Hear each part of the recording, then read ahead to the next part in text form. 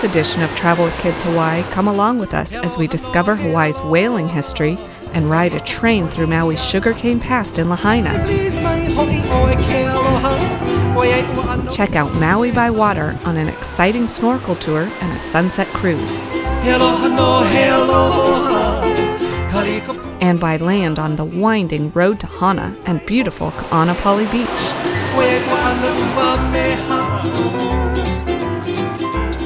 Along the way, we'll talk to a scuba diver underwater, fly a kite, send a coconut postcard, feed some koi fish, and learn to hula. We're arriving in Maui's less popular Kapalua Airport on the west side of the island. The 45-minute flight by prop plane from Kona on Hawaii's Big Island makes for a mini adventure and lands us just minutes from our hotel in Ka'anapali.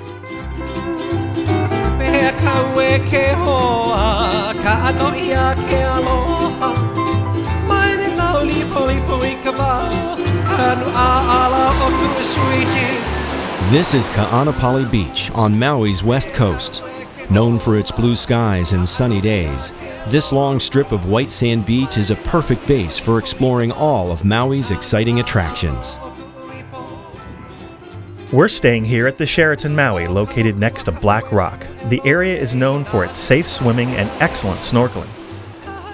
With its beachfront location and long list of kids' activities, the Sheraton is a great place for families. From here, the day trips we have planned around Maui and the mini vacation across the channel to the less traveled island of Molokai should be relatively easy. The ferry leaves just south of here in Lahaina.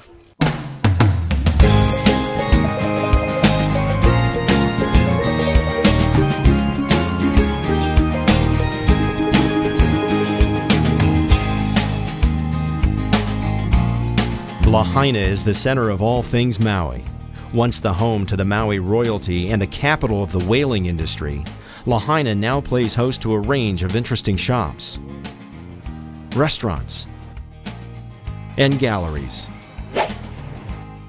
With its idyllic waterfront setting and old wooden storefronts, Lahaina maintains an air of old-world charm.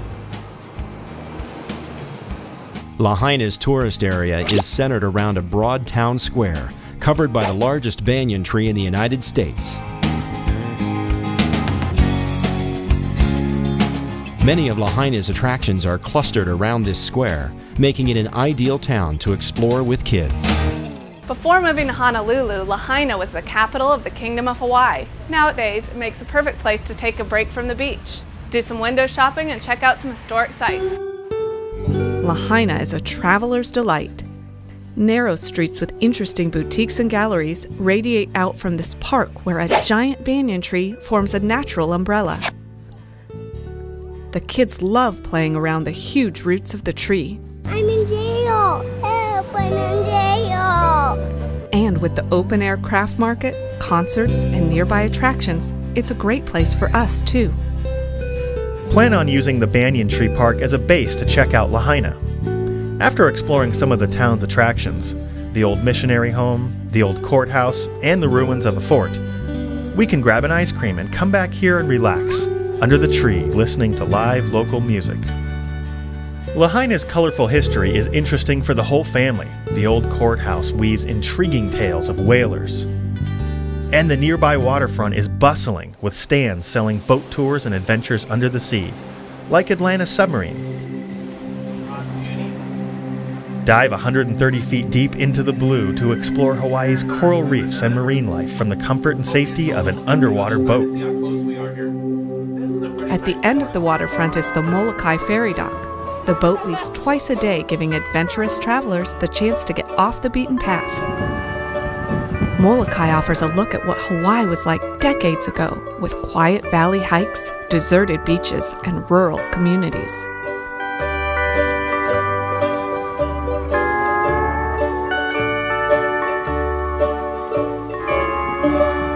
Next to the Molokai ferry dock in Lahaina, the rustic-looking whaler boat, the Carthaginian, sways with the incoming surf, conjuring up all sorts of images of Hawaii's past. The 19th century brought many foreigners to Hawaii. Missionaries, plantation workers, and whalers, the mix of which changed the Hawaiian culture immeasurably. Evidence of these new influences can be seen throughout the islands. White clapboard churches built by missionaries stand tall next to Buddhist temples and shrines erected by Chinese and Japanese immigrants.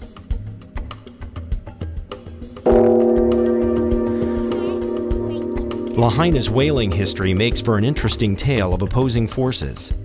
In the early 1800s, two foreign influences would steam into Lahaina: the whalers, seeking a break from the Pacific bouts with their nemesis of the sea, and the missionaries, looking to spread the word and clean up the island.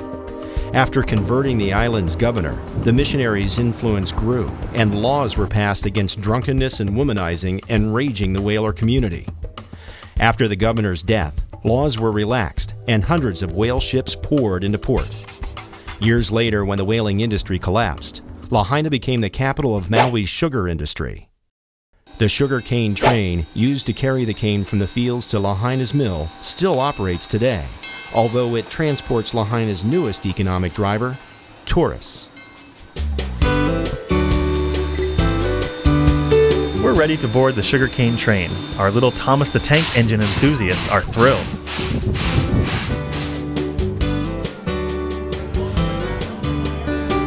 The sugarcane train winds its way down 6 miles of Maui's west coast, across a 325-foot wood trestle bridge with excellent views of the island's coastline and the ocean beyond. The kids are having so much fun riding the train and pointing out all the scenery.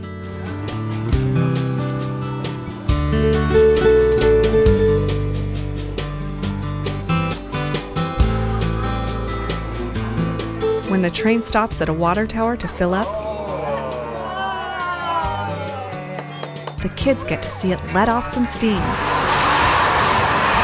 It's a lot of fun, like riding it, because you get to see a lot of stuff. It's just like an adventure, but you're on a train.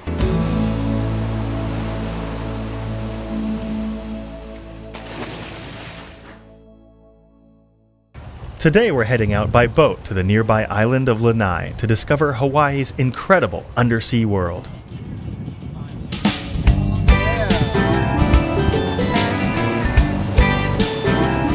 Pacific Whale Foundation runs exciting snorkeling and whale watching excursions in the waters around Maui. They offer visitors a chance to mingle with marine life while encouraging education and conservation. The staff at the Pacific Whale Foundation is great with the kids. They make sure we all get plenty of breakfast goodies and juice, and they really listen to the kids, happily answering all their questions. Snorkeling, where? Where did you guys see them? The staff is so knowledgeable about the ocean and point out wildlife as we go. Before we even reach Lanai, we spot a group of spinner dolphins. The captain stops the boat so everyone can get a good look at these wonderfully graceful animals. I can't believe how high they can jump and spin. Once we get into the calm waters off the coast of Lanai, everyone is fitted for fins and a mask. They station kayakers in the water to answer questions and make sure everyone is safe. They even have boogie boards and life vests to make it easier for the kids. The large platform at the back of the boat makes getting in and out of the water a breeze. Or for the more adventurous, they have a really cool water slide.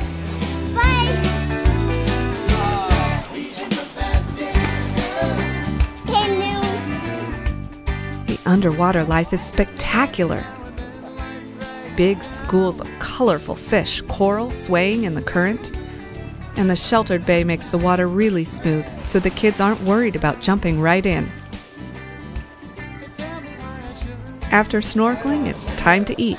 Hamburgers and chicken grilled up fresh right on board, and plenty of snacks. Pretzel.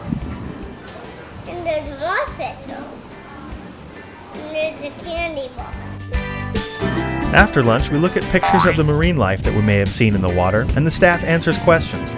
They even have a special class for kids where they learn about life under the waves and what they can do to help in the conservation efforts.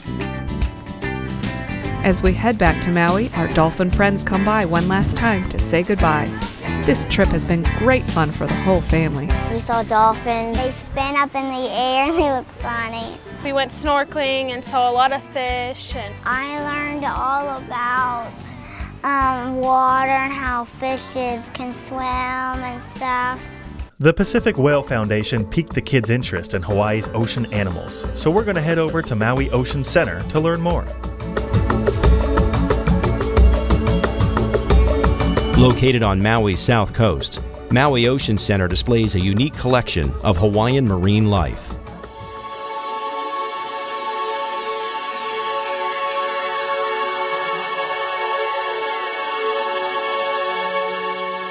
At Maui Ocean Center, there's a huge tank with an acrylic tube cutting through it. We can walk right through and are surrounded by all kinds of sea creatures, like sharks, rays, all sorts of fish. Dad, we died. And scuba divers. Twice a day we have divers go into the water in our open ocean exhibit. The star of the show is actually Hihi Manu, our spotted eagle ray, who likes to come up and take clams from our diver's hand. Oh. Aloha. Aloha. The divers in the tank interact with the audience, talking to the kids about all different animals here and answering questions. Why do they have their noses so long? Did you hear the cornfish?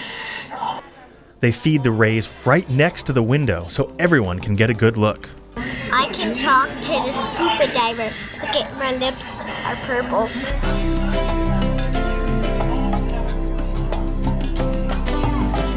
This big aquarium is a big hit with the kids, but we're told the smaller tanks in the Living Reef exhibit will give us a closer look at some of Hawaii's amazing sea creatures.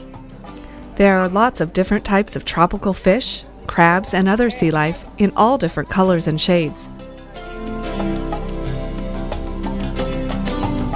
The octopus is a big hit with its tangle of legs rippling around its squishy body. The kids especially like the garden eels, who slide in and out of their holes. Oh, that is pretty cool. These tanks with magnifying glasses give the kids an up-close look at some of the ocean's tiniest creatures. And the tide pools just outside give the kids a chance to feel some of these smaller creatures: thorny sea urchins, bumpy starfish, and slimy sea cucumbers. Nearby, the kids have a bang-up time checking out a tank full of hammerhead sharks. And across the walk, everyone's favorite, sea turtles. One of our most important animals that we have here at Maui Ocean Center are the endangered green sea turtles. For many years they were hunted to near exploitation. Here at Maui Ocean Center we care for a few turtles at a time. They were born at Sea Life Park. We raised them for a couple of years and then we released them out into the wild. Ever since protection efforts started, green sea turtles have made an incredible comeback here in Hawaii. Inside the Whale Discovery Center, we learn all about Hawaii's gentle giants of the sea. Learn about humpback whales and their migration to the Hawaiian Islands. Whales swim right here. That's where whales swim. And Hawaii's culture and history.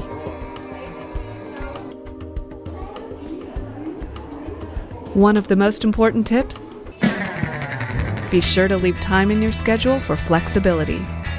We saw a goofy golf place on the way in, so we're going to stop in for some fun in the sun.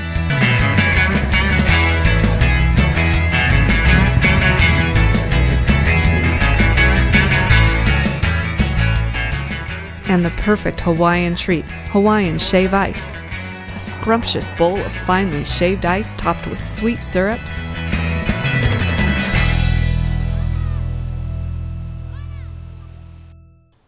Today we're going to take a break from Maui's many attractions to take advantage of our beachfront location and the activities here at our hotel.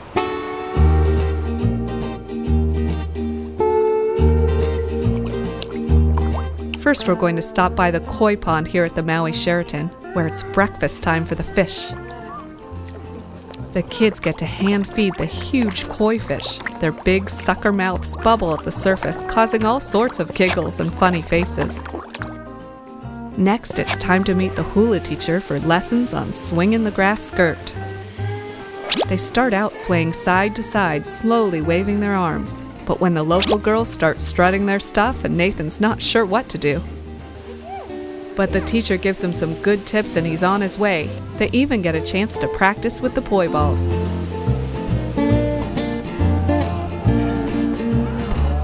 Well, the fish are full, we're done in school, and now we're going to do what many of us forget to do on these activity-packed vacations. Relax. The Sheraton Maui is located directly on the sand on Maui's famous Ka'anapali Beach. The powder-like sand and warm Pacific waters here are sheltered by black rock, making for relatively calm water and great visibility. Equipment can be rented from the activity desk at the Sheraton for a wide array of beach and water activities. The water here is so clear and calm. You can wade out beyond the breaking waves for excellent scuba diving and snorkeling. Above the water, people ride the waves on surfboards and boogie boards, and teenagers compete in bold shows of daring, diving off black rock. The beach here is so incredibly soft, almost the consistency of flour, perfect for building sandcastles. Right next to the beach, the Sheraton has a big oceanfront pool with a lagoon-like atmosphere, with rocks, bridges, and waterfalls.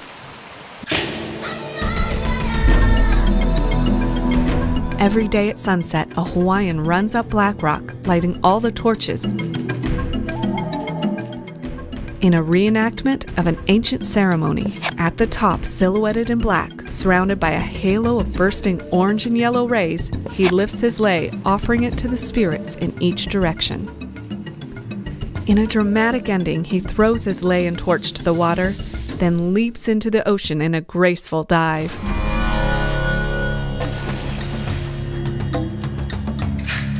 A perfect vantage point for this ceremony is the Sheraton's luau. Set on an open grassy area next to the beach, the luau offers panoramic views of the sunsets over Black Rock and the Pacific Ocean. As the sun sinks into the ocean and the glowing golds give way to a ruby red,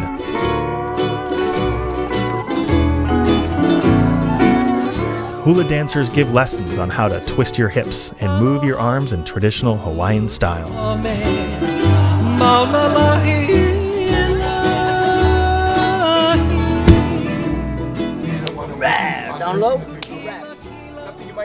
Just before the sunset, the emu ceremony begins. The host explains how the pig is cooked in an underground oven surrounded by hot rocks, banana and tea leaves, and sand. During the emu ceremony, the pig is unearthed and prepared to serve. The luau gives the family a chance to learn about Hawaiian culture and taste some of the indigenous flavors. The performers present a variety of dances from all the different Polynesian cultures that have influenced Hawaii, from traditional hula dances to tribal slap dances,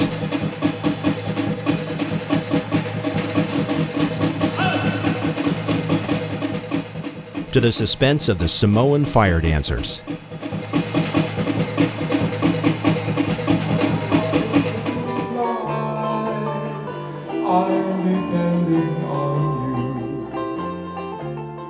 The kids are having so much fun putting into action all the hula moves they learned earlier today and making lots of new friends.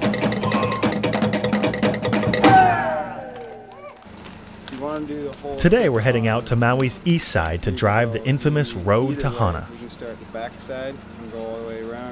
One of the most spectacular drives in all of Hawaii. We're told a convertible is the way to go on the Road to Hana, so we're renting a Jeep from Kihei Car Rental to fully enjoy the experience. Winding along sheer oceanfront cliffs and back into lush valleys, the road to Hana is dotted with tumbling waterfalls, lookouts, one-lane bridges spanning bubbling streams, and fantastic vistas. Though the road between Kahului and Hana covers only about 30 miles, with dozens of hairpin turns, winding around blind corners, and all the scenic stops, plan on taking a full day. In Paia, old wooden plantation-style buildings have been converted to boutiques and cafes. Pick a drink. You can each pick one you want. We stop at a local deli that boxes up picnic lunches for visitors to enjoy at some picturesque settings on the way to Hana. Do you want to make these the lunches or just the sandwiches? With our picnic lunch all packed up, we're ready to head out. Just after Paia, the road starts to narrow and wind through the lush valleys that line the coast. The bamboo grows so tall, it bends over the road, waving at us as we drive by. Thick moss covers the steep cliffs that line one side of the road, and the other side drops into a tumble of boulders to the ocean or a stream bed below. With the wind blowing through our hair and the sun shining on our shoulders, this Jeep is a definite bonus. With the top down, we can really get a sense of the towering cliffs and tunnel shape of the trees. Lookouts along the way provide lots of little breaks and excellent views. After about an hour of driving, a flat peninsula juts out from the cliffs into the ocean, home to a small agricultural community with a church and taro fields. Nearby, a waterfall with a picnic area provides the perfect setting for our lunch. Water tumbles down the side of a cliff into a secluded pool tucked among the lush green of the jungle. Fuchsia flowers on tall green stalks wave gently in the breeze, beckoning us.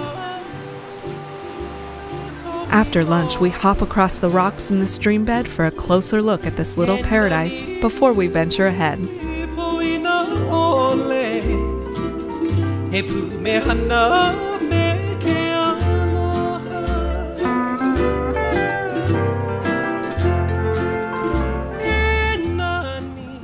A few miles before Hana, at the Wainapa State Park, we discover a sampling of all things Hawaii: black sand beaches, lava tube caves, temple ruins, and much more.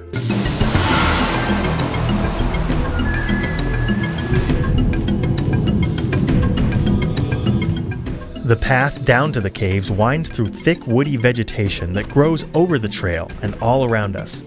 A narrow path leads off the main trail, squeezing between tall stands of wild flowers, Let's see what's in here. ending at huge caves filled with seawater. I found the hole in the cave. Bring a snorkel and a flashlight to explore the caves further.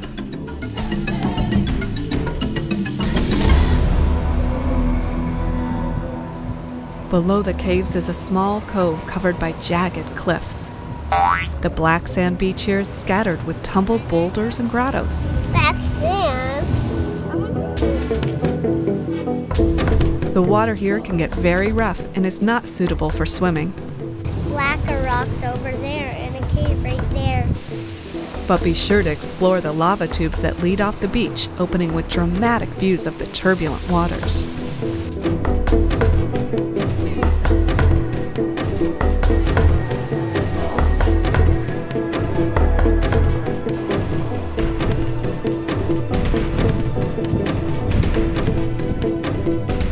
Just a bit more driving and we reach Hana, a rural town with a distinctly Hawaiian feel.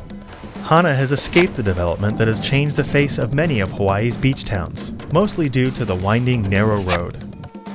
Small wooden buildings are spread across lush landscapes, and there's not a building in sight over 2 stories tall. A road down to the coast brings us to a beachfront park where local boys jump from docks while others hang out on the beach or play ball in the park. The verdant and dramatic landscape dotted with bright tropical flowers and white waterfalls and streams has made a nice Hawaiian day. But now it's time to head back to the hotel to view the island from a different angle on a sunset cruise. A short stroll down the narrow boardwalk that runs the length of Ka'anapali Beach lands us at the departure point for Trilogy. Boarding passengers right off Ka'anapali Coast, Trilogy makes a convenient sunset cruise option for guests staying at nearby hotels. Sailing aboard brand new custom-designed catamarans, guests are treated to a 2-hour tour of Maui's west coast. The boat heads out for a brisk sail in the Molokai Channel, flying over huge waves. The kids have fun bouncing around on the trampoline at the front of the boat, white water spraying up at them, dousing them with a taste of the Pacific. They even have a chance to steer. Here's our new captain, Nathan. He's got a captain's name, Captain Seamus.